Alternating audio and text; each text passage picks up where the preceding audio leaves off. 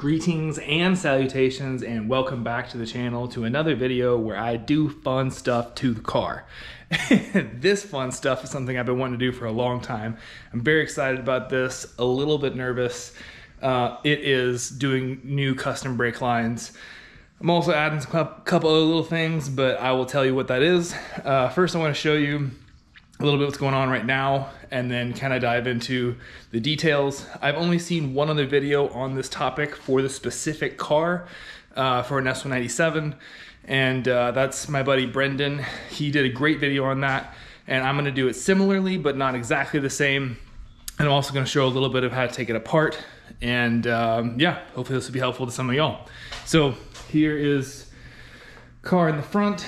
The main reason that I'm doing this is to delete the ABS, which is right here. I have the BL-FAB single turbo kit for the 14 Mustang GT, and it right now is bent out of the way because I've had it bent with a zip tie, as you can see from that corrosion and dirt that's on my tubular front end.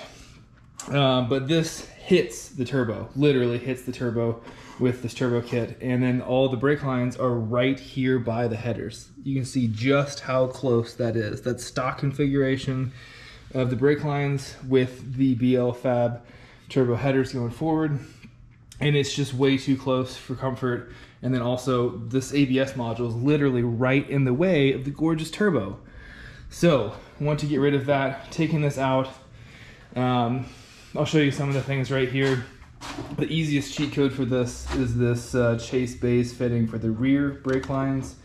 I'm planning to do a line lock for the front, and then I'll get into the specifics how the rest of that goes, but that's the plan, is to just entirely delete the ABS and then make custom lines, leaving the rear, but basically just teeing into the part in the bottom here. Yeah. So this is already torn apart a little bit. This is the front caliper things are taken off. This is actually pretty easy to get off. You just twist that little fitting and then bam, things start coming apart. The top here, I have the one off. This one, yep. I drained the fluid from this here using a fluid pump. It helped to not have a whole bunch of it go everywhere when emptying it. The front driver, this position, you can get it tubed down pretty deep in there and empty that out.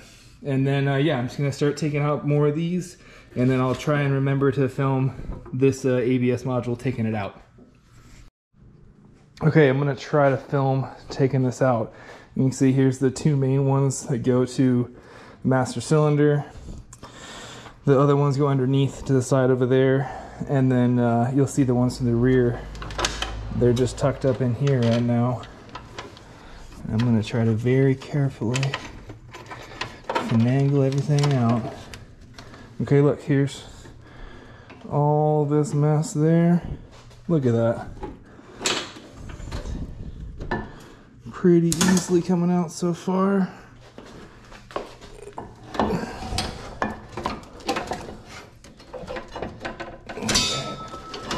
Keep playing nice, boys.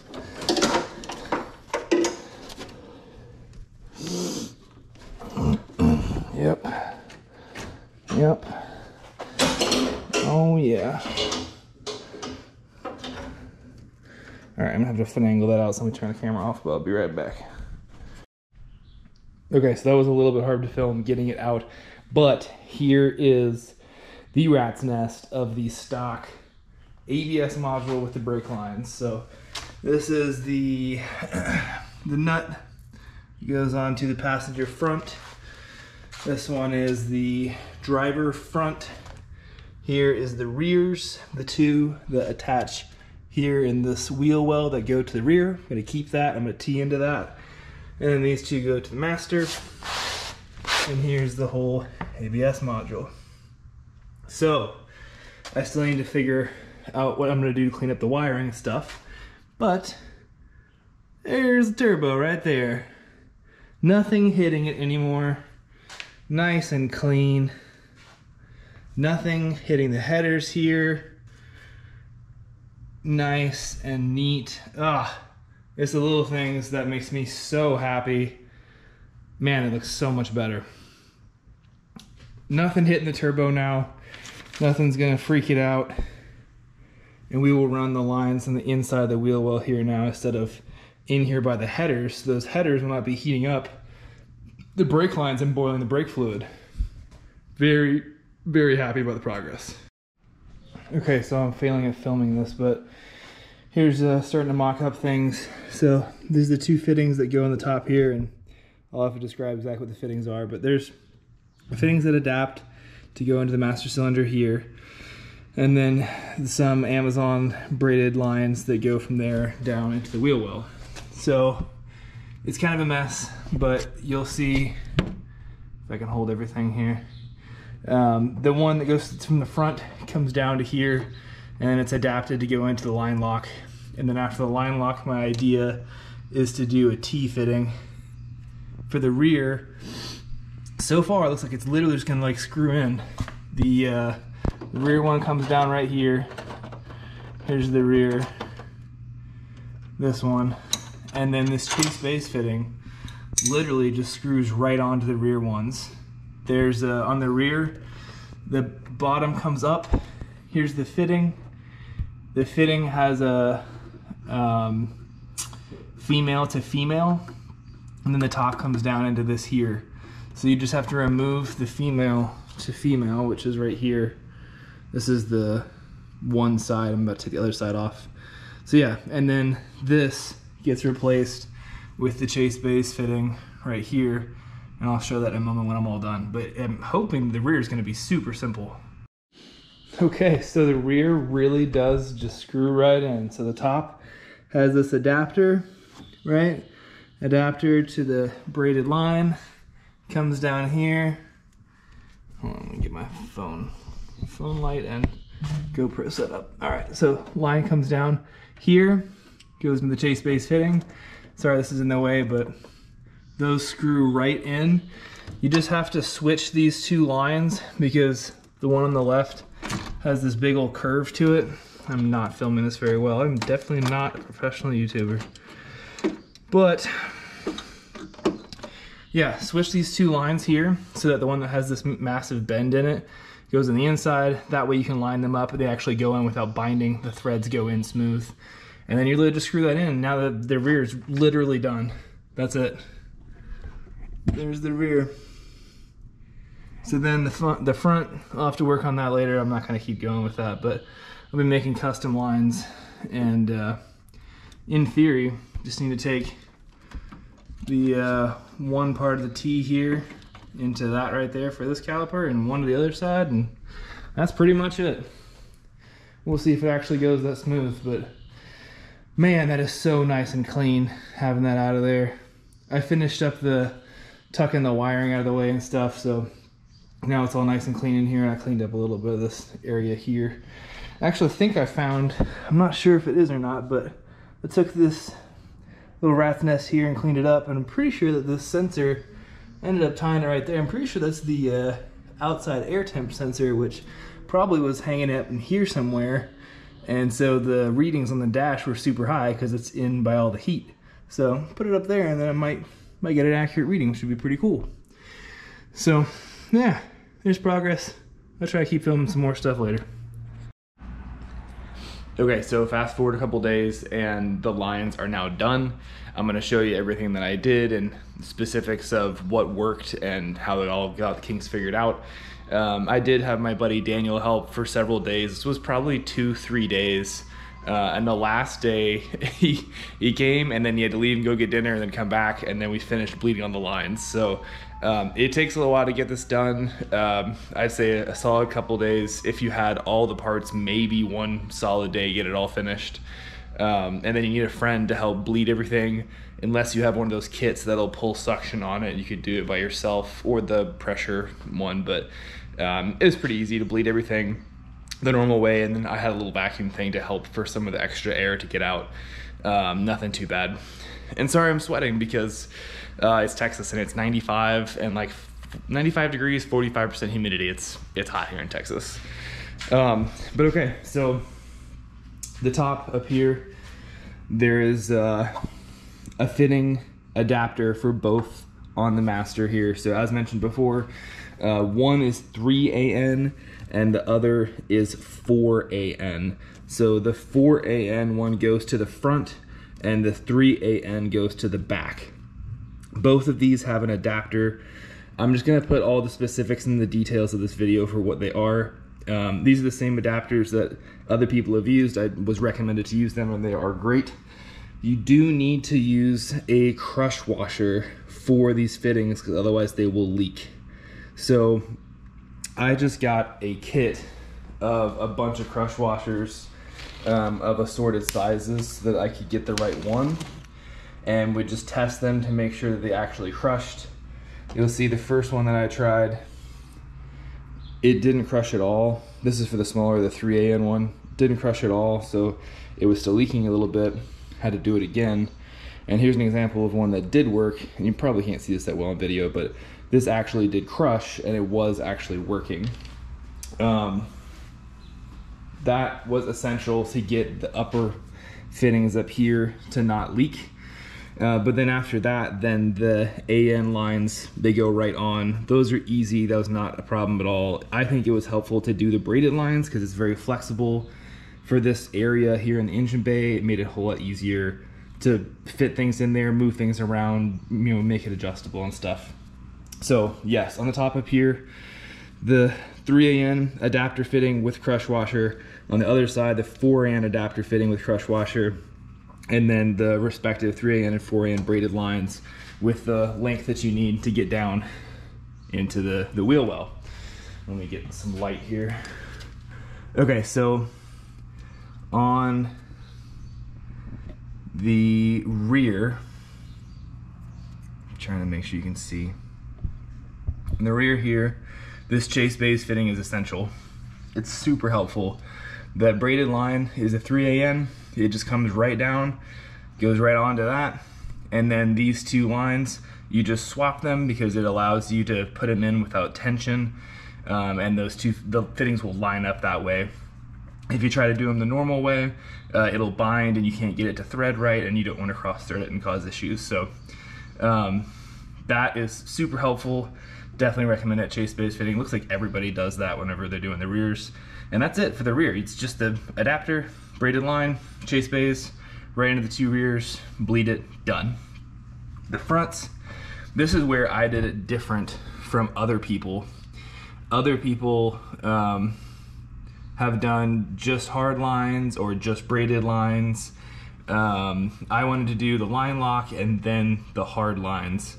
And so I'll show you how I did that here. Okay, I swapped to my phone light because the other one was too bright, but here we go. So like I was showing, chase base fitting.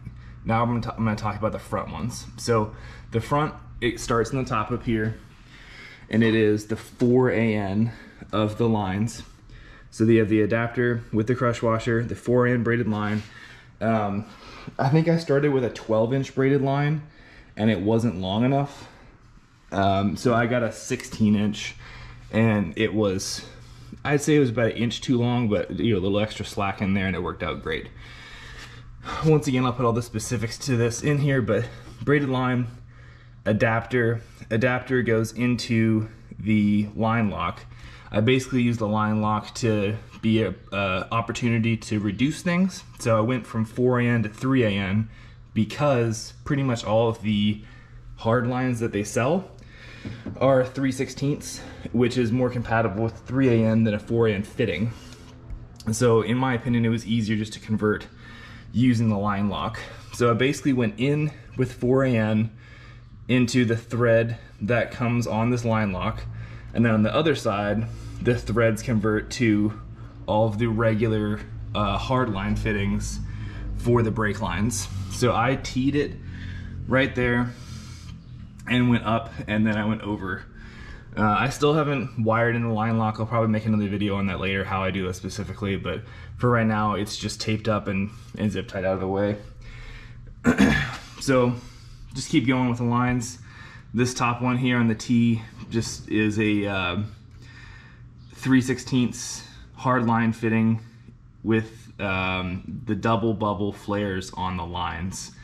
So top one goes to this driver caliper, and then there's an adapter here, and that took me a little bit to figure out. Let me talk about this over here. The fittings have to be the exact right ending. So like this here, you can see it has like a concave ending on it, and some of the fittings on the car, they have, that's what they receive. There's a bubble up, and so you need to have the bubble down. I don't know if that makes sense, but it needs to be the same concavity to smash that flare in there properly. So the regular fittings that come with hard lines look something like this. And one, this is not deep enough, and two, it didn't have the right flare on the end.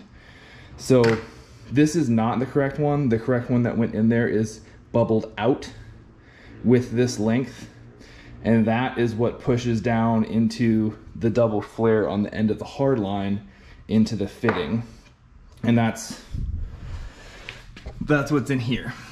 So this is the regular 3/16 fitting. That's what comes with most all 3/16 hardline, and then it's adapted into a double bubble on the top here, and then inverted or like concave out into the bottom fitting here on the stock brake lines.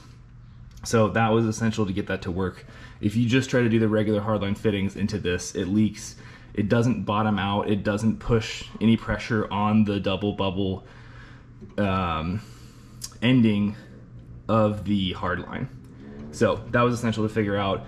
It's the exact same thing like this on the passenger side, and basically that line, I just went from right here and then followed the K-member on the front all the way around, which is pretty much what they do from the factory because the ABS is here, and so it also goes down that way. And I was trying to think ahead, if I ever have to pull the engine out again, if that line is on the front of the K-member, you could still drop the K-member, engine, trans, stuff like that. If you went down the back, it would be in the way of dropping the engine out. So try to make it easy to work with. And this is all nickel copper hardline. Is very easy to bend. I got a little bender because it made things simple for working with it. So this little bender tool, super cheap, easy to get, worked great for putting the bends in. Then if you need to move it a little bit more with your hands, that was easy. I got a deburring tool as well. That helped for cleaning them up. And then I still had a whole bunch left over of the nickel copper line. And this was the shorter, the 12-inch of the braided lines, which were really great. I like these. I just need a little bit longer. So that's most everything that I learned. After that, then I just bled the whole system. I think I did it twice all the way around, going, rear passenger, rear driver, front passenger, front driver. Bled the whole thing twice. I think I used a total of, I bought another bottle of brake fluid because, trial and error and stuff. So I think I went through a whole 32 ounces pretty much of .3 brake fluid. And that's what finally got it done. So if y'all have more experience and know how to do this better, feel free to comment. I can always update this, change things, and I'm still learning and figuring out how to do things best for these cars. But this does work. I've driven it 3 or 4 times now. I took it to Rides and Coffee and did a couple hits on it, and it's been fine. Everything's great.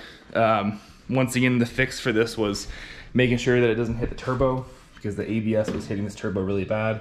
And then also the brake lines were right here. And they were melting all of the coverings for the brake lines, and they was pretty much boiling all the brake fluid as well. So this is 1, cleaning up the engine bay, but 2, fixing the problems that I had there. And it was fun to learn. It was quite the process, and a new skill to have, new tools to have. Yay for more crush washers and more tools and stuff. I hope that this video helps some of y'all, and if you have any questions, please feel free to comment, or any critiques as well. I'm happy to learn more from somebody that knows more. So thanks for watching. Hope you guys have a good rest of the day.